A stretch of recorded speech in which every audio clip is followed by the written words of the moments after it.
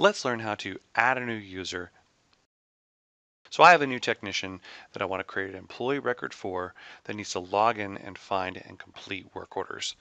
Now remember, you want to have an employee record for any person that needs to log into MPulse for any reason. So in order to add this user, first I would go and click on the plus sign to add that new record, and then I would go ahead and give that record a name.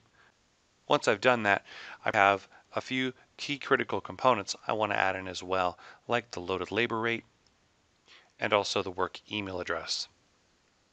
Going over to the accounts section, I want my technician to log into MPulse, so I need to configure his logon name, add a password, select language if necessary. I'm going to select the menu to load it logon as work order records so that he goes directly to the work order records. And also I'm going to associate his group with maintenance engineers so he has the proper permissions in MPulse.